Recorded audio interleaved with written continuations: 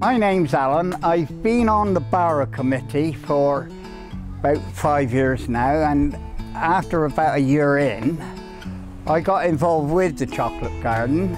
I've enjoyed everything I've done here. There's an awful lot of effort has gone into this over the years. No matter what garden you've got, whether it's a front garden, a back garden, a community garden like this or what have you, the gardens are always evolving.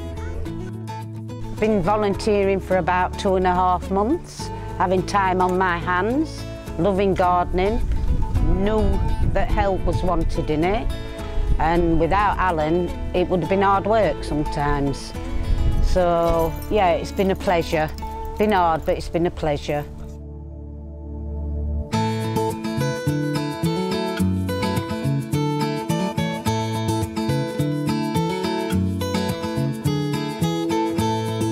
I'm Mary Morgan, I'm the Project Development Worker from Alliance Homes. This is a partnership project between us at Alliance Homes, the For All Healthy Living Company and the Avon Wildlife Project. It's run by the volunteers. The volunteers do all the work and are supported by us to do that. They've enjoyed the company, they've enjoyed the challenge, they've enjoyed learning things, they've enjoyed being part of a really thriving project. Well, this is the community allotment where I come every Monday afternoon from about 1 till 3. Really, it's run by the community and volunteers like myself and other people who are here today. The project is to help the community get involved, or to start the community becoming more involved in gardening, growing their own vegetables, and giving them something to do that's going to be good for them.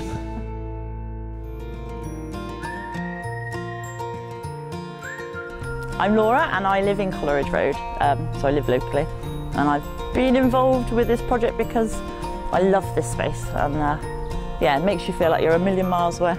It's nice to have the judges here from South West in Bloom. I'm proud to be able to show them this space.